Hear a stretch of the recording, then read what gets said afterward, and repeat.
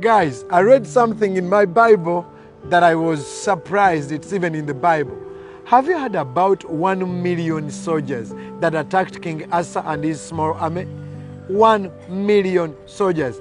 Imagine, picture it. Kuba mwaka fananyi, nasomye ekintu mu Bible newunya. Abasirikale 1,000,000 emu.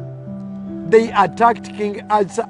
If you are King Asa and they whisper to you, hello King, we have a problem. Yes, we have 1 million soldiers attacking you right now. What? 1 million soldiers? What is King Asa going to do? Nasomye ngamba King Asa agenda kukola ati. Olinyumirizaako omuntu ekinoga muganda wange. Ogenda kukola otya? Ng'akunyumiriza mbeera inoga ogenda kukola otya? What are you going to do, King Asa? The Bible says 2 Chronicles 14 and verses 9. Once an Ethiopian named Zerah attacked Judah with an army of 1 million men and 300 chariots. 1 million men. Whoa. Verses 11. Then King Asa, instead of being overwhelmed, Teyatia Yasaba.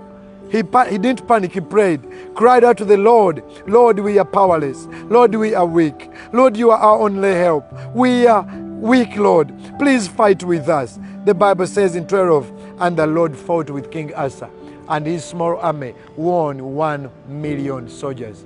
Your small family is going to win all your enemies if you are prayerful. The word "let us pray" can save you from 1 million problems. Ekigambo katusabeko kisobola okuwonya ebizibu miliyoni emu.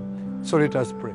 Father, if there is anyone who feels overwhelmed, who is panicking, feels like there is 1 million problems, 1 million situations around him, let this prayer help her or him.